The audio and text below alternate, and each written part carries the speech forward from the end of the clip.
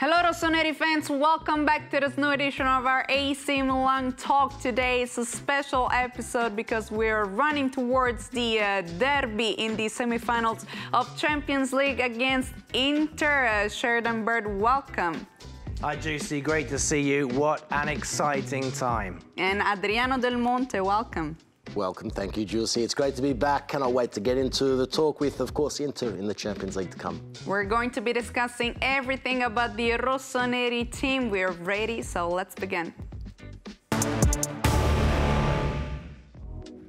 Let's start right away from the derby that we have in front of us, and then we will go back to what happened against Napoli. Sheridan. It's going to be absolutely incredible. This city will be in the spotlight of world football. Milan against the cousins Inter. There'll be passion, there'll be pressure. Hopefully there'll be fine performances, let's say, from the men in red and black. And I can't wait. It's going to be absolutely wonderful. It's been a while, but we always say that the Champions League is in this club's DNA. Well, it's coming back in a big way. Adriano, after 20 years.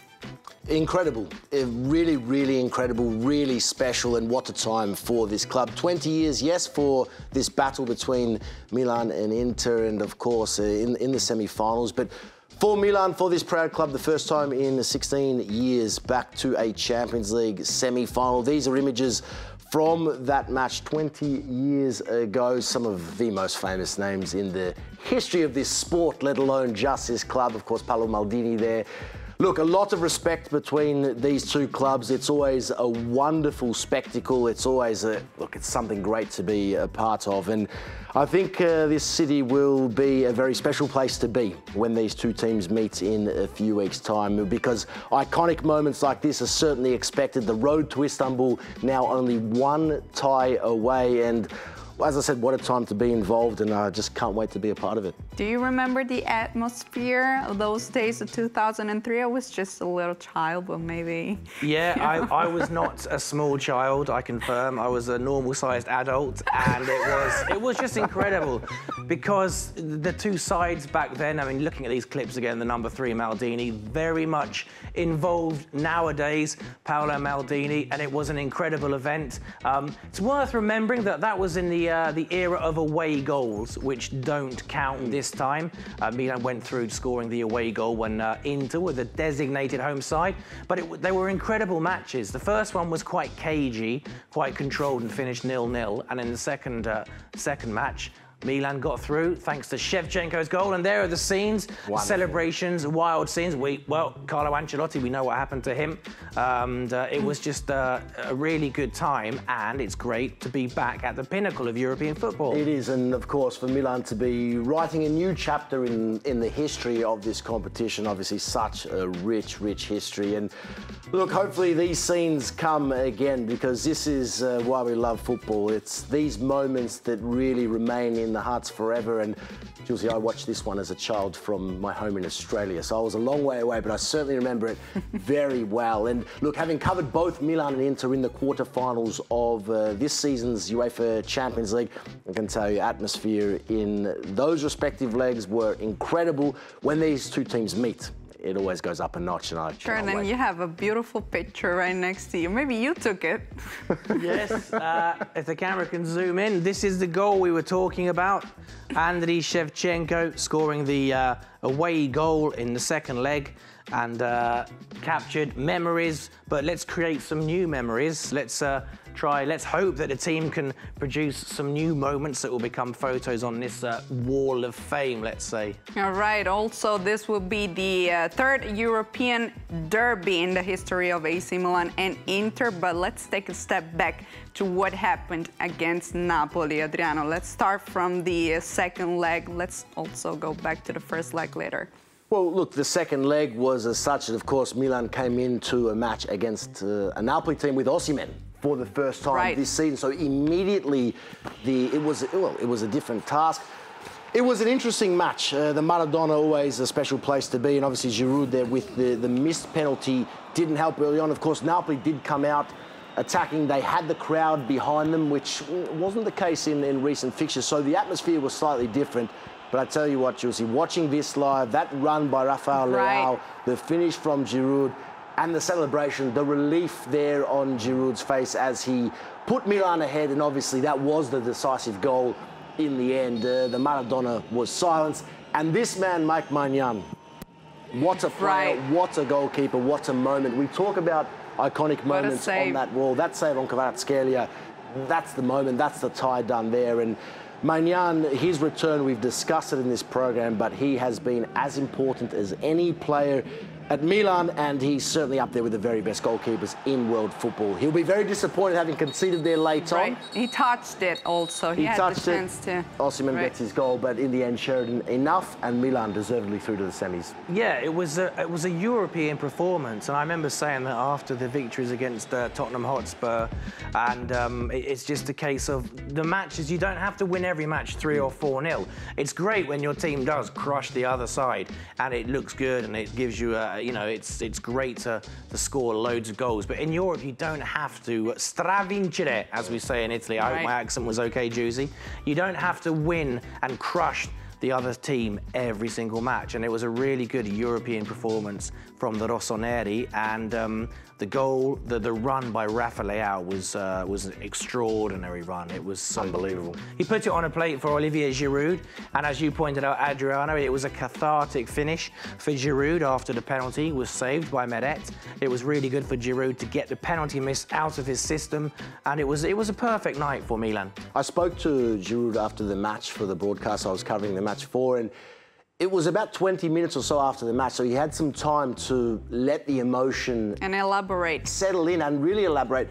But still, even 20, 30 minutes after the match, he was lost for words. He was so emotional and overcome with emotion, given what he had just been a part of, the result, and the whole tie. Because he's felt it all, the disappointment, the joy, right? Absolutely, and he's a player. He spoke to me about the fact that he has come to this club, he's won the Scudetto, now he's in a semi-final. It was sort of, he couldn't believe what he's been able to achieve, and it was really a special conversation to have with a player who, well, he's had 7 goal involvements in the Champions League this season. He leads all comers for this Milan squad. So what a player, and he's going to be integral in the semi-final against Inter, no doubt. We will discuss it more later, and also we have to say 2 penalties in this game, 2 saves from Meret and Maignan. Also, we have to point out the incredible support of the Rossoneri fans at the Stadio Diego Armando Maradona, maybe for half of the game, only their chants. Yeah, this season, they've always been great fans, but this season it's been so important to the team, the support that the Milan fans have given. I remember some of the images from the match in London against Chelsea, in which the result didn't go the way Milan wanted, but the fans were still incredible. And I've spoken to friends who were at Stamford Bridge who support Chelsea, who were saying they were blown away by the loyalty, by the passion, the fervour of the Milan supporters. And it's, look at Rafa Leao, he's loving it. And it was the same, you know, Naples is a tough place to go for away teams, and it can be intimidating, but the Milan fans stood firm, stood their ground, and they helped the boys get the result, get the tie over the line.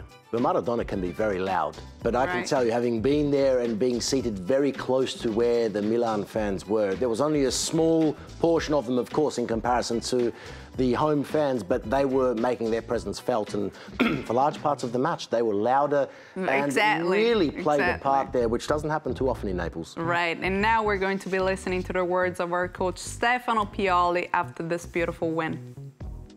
Io conosco i miei giocatori, conosco le qualità e i valori tecnici e morali della mia squadra, quindi poi dopo se invece all'esterno hanno degli altri giudizi, altri pareri, insomma ci interessa e mi interessa sino lì. Alleno un gruppo fantastico che merita tutte queste situazioni. È chiaro che abbiamo sempre fatto un passo alla volta e adesso proveremo a farne un altro ancora perché abbiamo fiducia, perché ci crediamo, perché siamo il Milan. Questo gruppo mi sorprende per la capacità di rimanere sereno.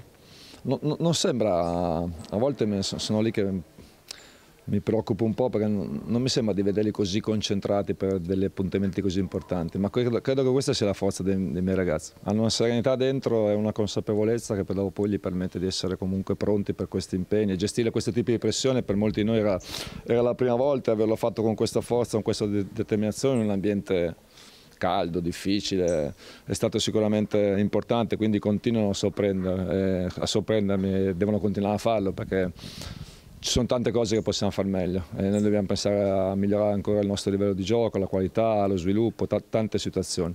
E ieri sera io mi addormento sempre presto e poi dopo mi sono svegliato un po', ma vabbè, insomma, ci sta, anzi mi aspettavo dei fuochi d'artificio un po' più belli, sinceramente.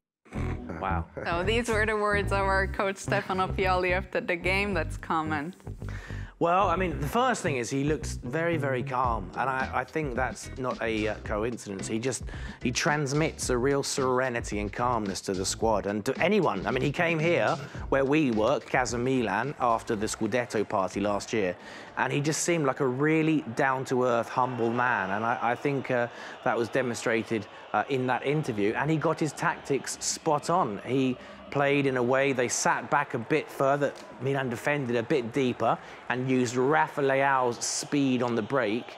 Krunic came into midfield for the first leg and for this match and was brilliant.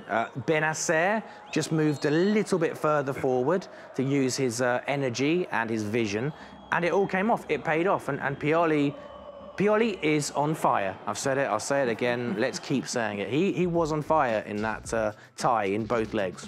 Absolutely, and look, coming into this month, 3 meetings with Napoli, the story of the season in Italy and Europe in 16 days, not many gave Milan a chance of winning all 3. In the end, of course, 2 minutes away from doing exactly that.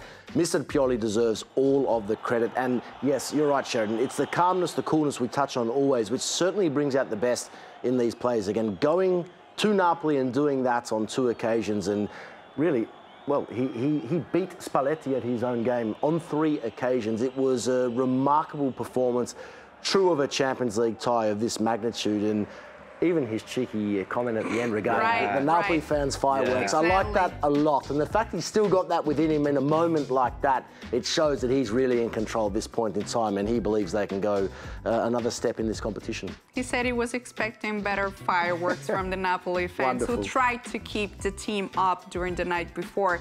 The game didn't quite manage to, do what they were supposed to. Still, we're now going to be listening to the words of Rade Krunic and Fikayo Tomori after the game, after giving great performances. Sì, siamo lì. Non lo so, prima quelle 2 partite contro Napoli, tutti hanno detto che non vince Milan, quindi sappiamo bene la nostra qualità e sappiamo che se andiamo a una partita con la stessa intensità, con lo stesso atteggiamento, possiamo battere ogni squadra, ma dobbiamo essere pronti per ogni squadra e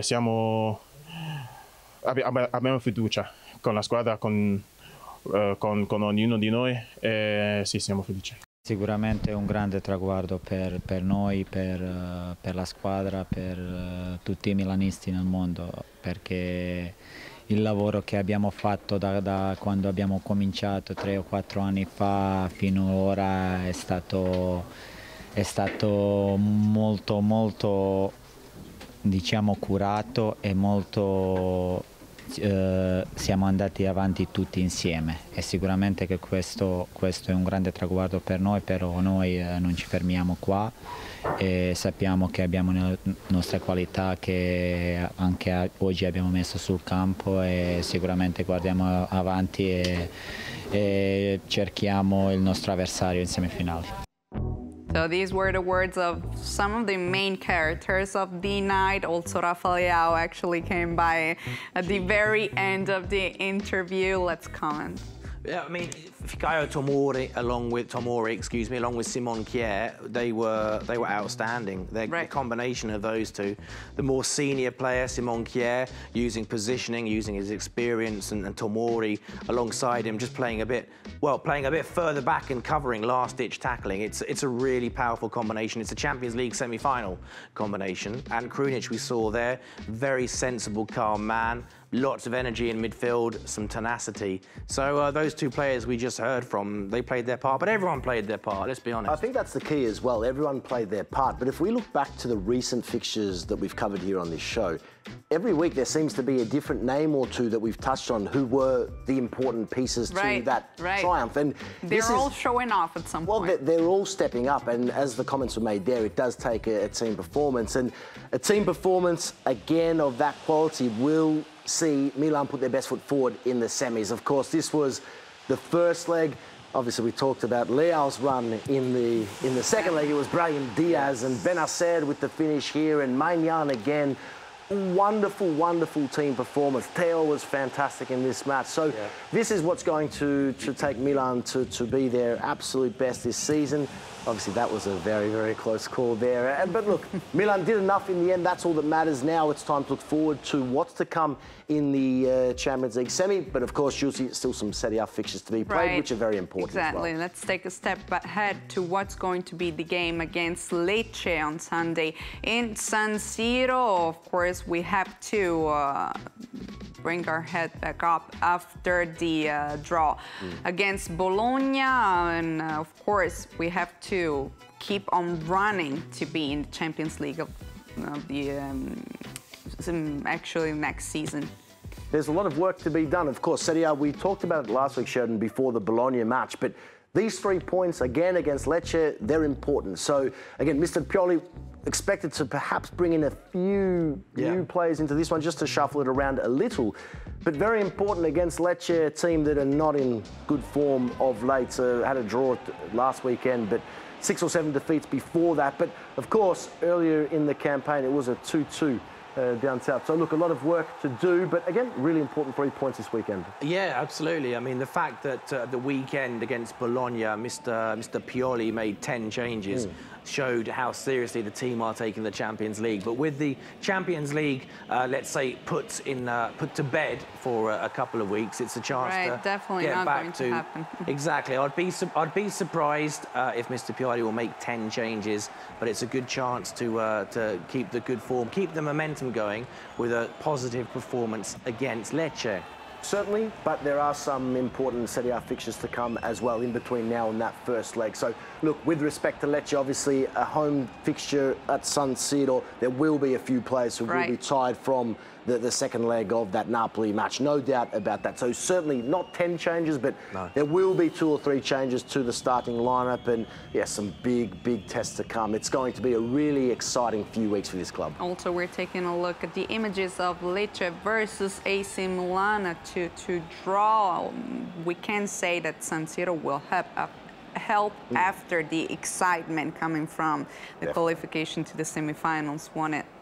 Definitely, no doubt about that. Again, with full respect to this Lecce team and their recent form, San Siro, the crowd will be a 12th man, as always. So certainly they'll need to play their role. And 3 points, I've got a lot of confidence going into this. I think the momentum and, well, just the excitement off the back of now going through to a semi-final, it's going to give these players a big push going into this final period of the season. Also, we have mentioned it before, but let's go deeper into the renewal of the contract of Olivier Giroud. Sheridan.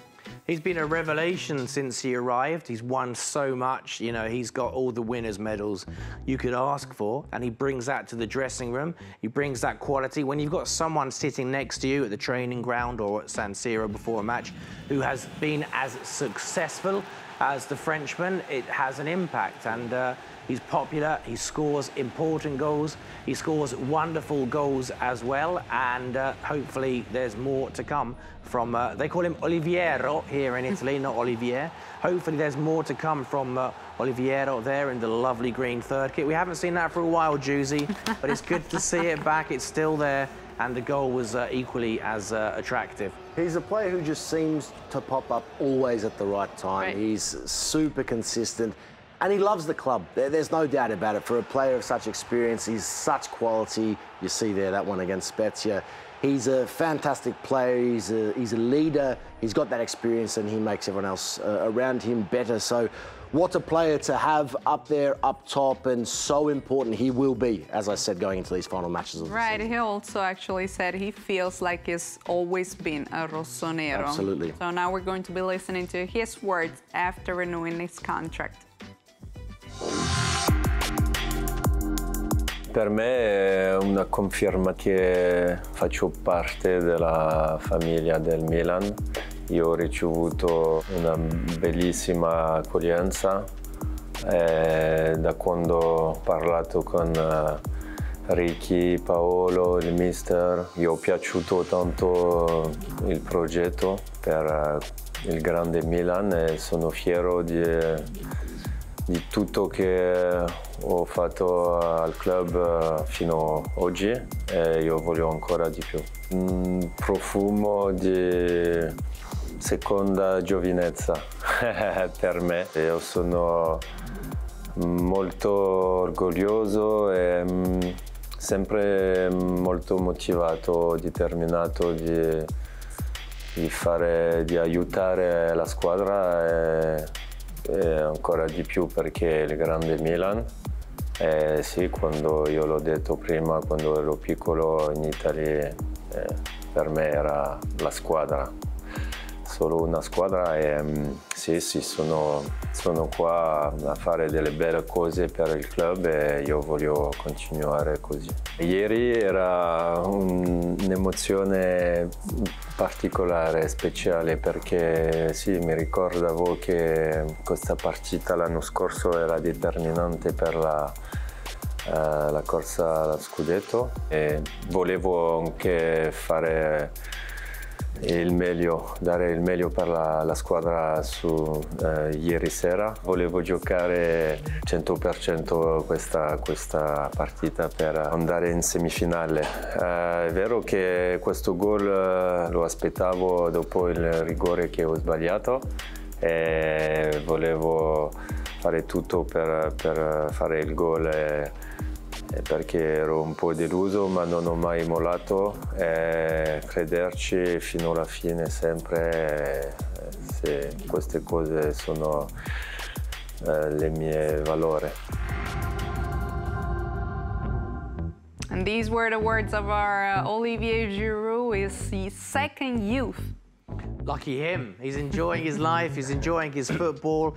He was a peripheral figure at Chelsea, but at Milan, he's the main man, and he's in the spotlight, and there's a lot of pressure, positive pressure on him, on his shoulders, and he's loving every minute of it. And he's delivering. And we said before, but he feels like he's been here forever, and he's really recaptured some of his very, very best form. And as I said, he's a player that just pops up at the right time. He scored some big goals. Of course, unfortunately, this game was the first meeting with Napoli this season that didn't go Milan's way, but he scored big goals at the right time.